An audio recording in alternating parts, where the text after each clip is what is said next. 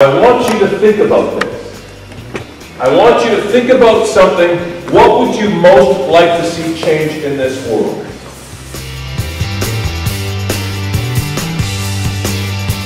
For all girls to have freedoms and that they can do activities boys do. Things being safe that everyone has a home. Happiness.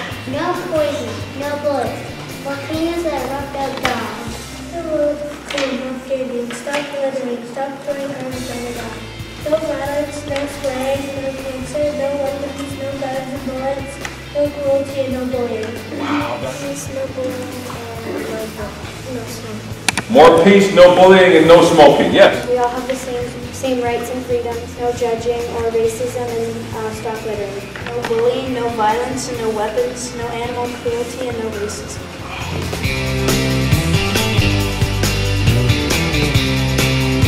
Advice for parents. Understand what kids are going through. Give your kids a more imagination. Listen to your children, help them make good choices, help them be the best that they can be. Be a good example. Work hard, care, and respect. Use your knowledge to increase the knowledge of children. Let them play sports and have some freedom. Teach them not to litter or any bad things. You can involve your kids in inexpensive clubs or sports or other fun learning groups. Letting your child play with friends and listening to your child when he or she had a tough day. Play with them, love your children and tell them it. Don't teach them violence and bad words. Less electronics, more outside play. Stop giving young children electronics. That's what they will grow on. Tell your kids you love them more and more every day. Teach them caring by showing them how sweet it is to see animals calm and happy.